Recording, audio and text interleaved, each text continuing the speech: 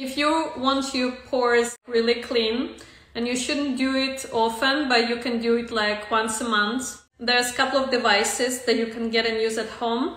One of them is ultrasonic spatula. So you gently move it across your face and it's going to gently extract all of these sebaceous filaments from your skin. And the second device that just came out, it's a little bit more high-end. I think it's like $200. But this new device is called GLOFacial. It's by Beauty Bio.